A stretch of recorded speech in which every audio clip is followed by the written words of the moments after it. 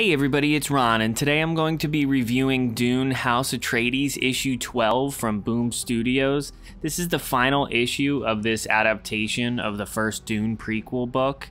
And if you've been watching my reviews since the beginning, you'll know that overall I've been enjoying this book.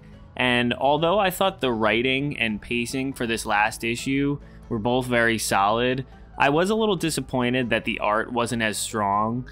I know that this issue also had a fill-in artist for most of the pages, and I find that kind of odd because you'd think the main artist would like to finish off strong, but I'm not sure what was going on behind the scenes. Maybe he picked up another project and couldn't use all of his time on this issue.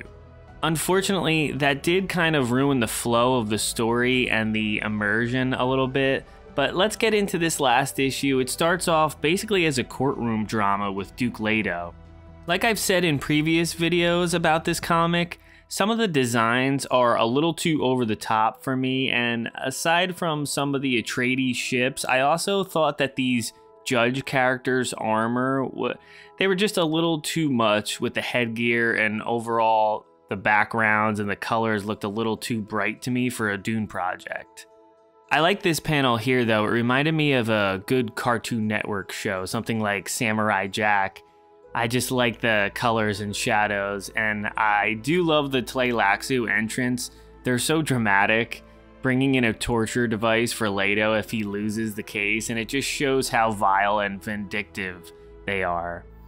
I also still really love their design. It makes them stand out from everyone else in a creepy way.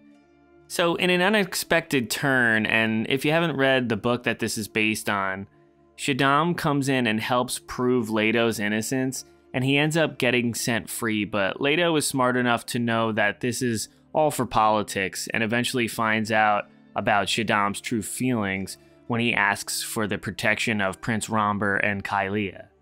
The coronation of Shaddam is really epic looking. It shows you how big Kaitain is, and it really helps elevate this comic, even though it started out a little weak in the art department. We get to see Shaddam and Ani Rule get married at the same time. And we also get one last Harkonnen section, basically showing their dismay about what happened with Duke Leto.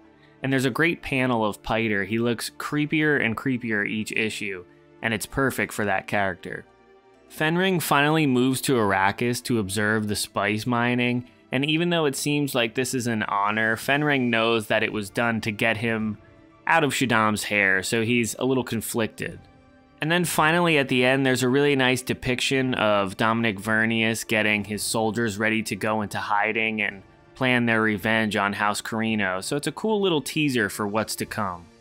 This book ends on Caladan, which I think is fitting to end on a peaceful planet, kind of symbolizing the calm before the storm.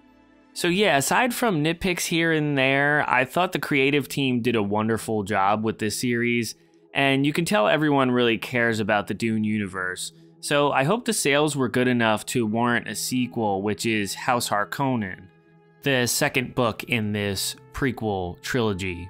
So hopefully they announce that soon, because I'd love to review comic book adaptations of this entire trilogy. So thanks for sticking with me through this whole series. It was a lot of fun for me, and I hope you had fun as well. Please be sure to like and subscribe if you're enjoying this content, and thanks again for watching.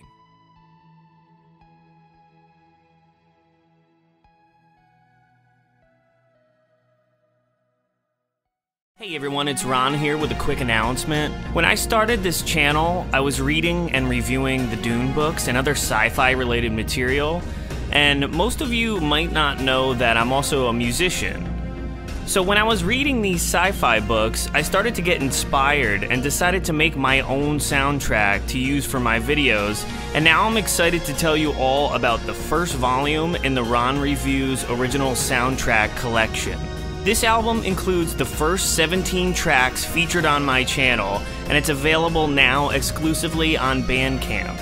Be sure to check the description of this video for the link to the album.